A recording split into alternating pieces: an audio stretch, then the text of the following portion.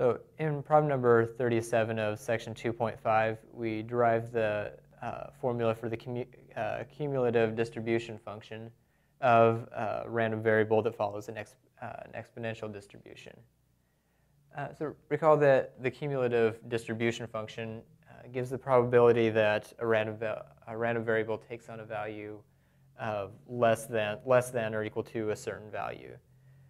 So for example, if we plot the distribution function of an exponential distribution with some arbitrary parameter lambda, it's going to look something like this. Now, the cumulative distribution function, which will denote capital F of A, we want this to essentially give the probability that a random variable will take on a value less than or equal to A. So it's geometrically, it's the area under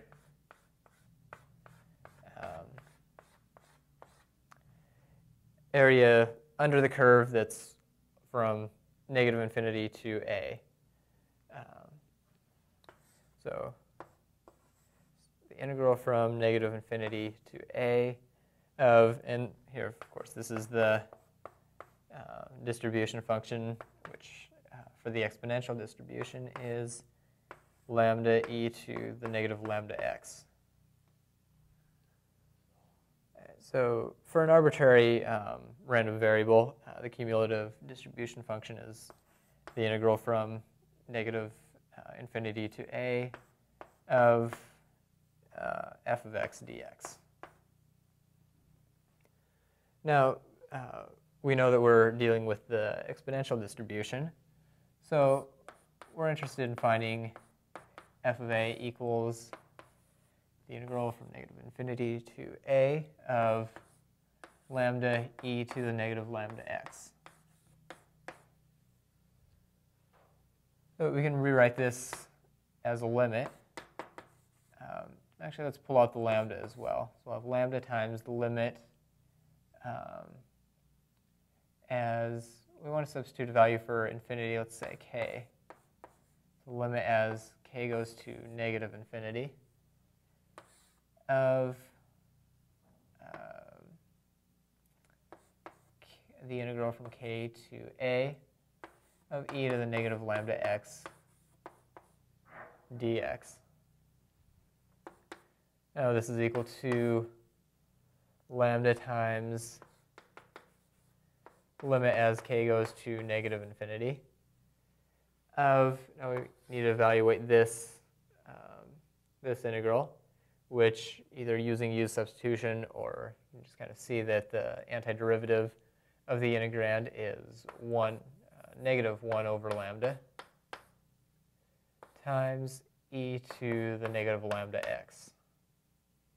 And we want to evaluate that from k to A.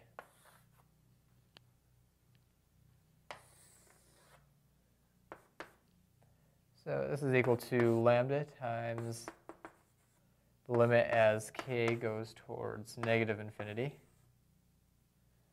And if we factor out the negative 1 over lambda, lambdas cancel, and we're left with just 1. And evaluate e to the negative lambda x from k to A, so we have e to the negative lambda A minus e to the negative lambda k. Now, the one thing that you need to notice here is that the exponential function is defined by this formula for x greater than 0, or greater than or equal to 0. If x is less than 0, then f of x is just equal to 0. So what this means is all along here we've been kind of taking values as k goes towards negative infinity. But if we're evaluating this integral, the integral is just the constant function at 0.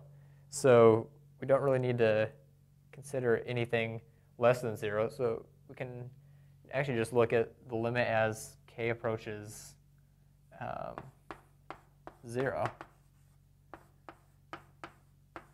Because if we start taking values past 0, or past k, excuse me, if we start taking values of k past 0, then we're just going to be adding 0 to what we already have here.